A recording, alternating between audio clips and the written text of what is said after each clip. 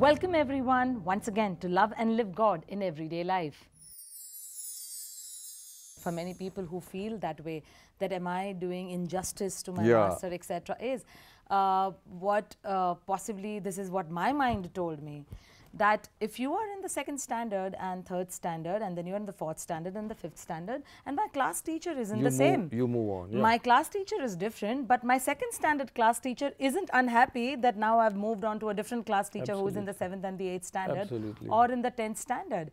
And she's extremely happy that I'm growing, and that's exactly how I guess is what Baba is trying to tell us, that the evolution part is not just about us humanity, but I think the avatar himself is also evolving in a sense, with us in a certain sense, because that's how he's choosing different parts of the world to be born in and coming to our level of understanding and you know, level of consciousness. Okay, I'll tell you an anecdote of a lady who was a firm believer of Lord Krishna.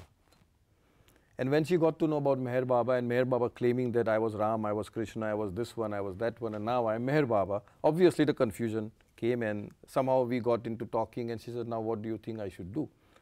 I said, well, the easiest thing is that you have doubts about him, you don't trust him completely, but you do trust Krishna.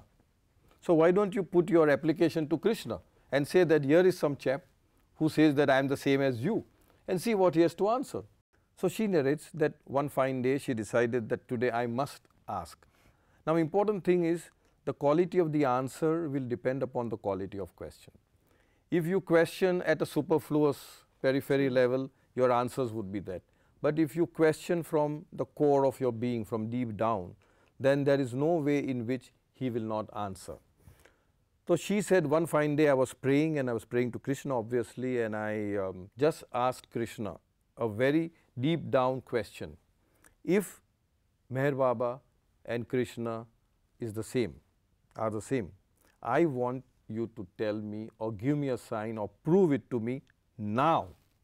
You know, this is how they not tomorrow, day after, now. Okay. And the moment that now took place, there was a ting-tong at the door. And she opened the door, and there was somebody like a courier or some person, and he says, this is a prasad from Hare Ram Hare Krishna temple. And she was shocked.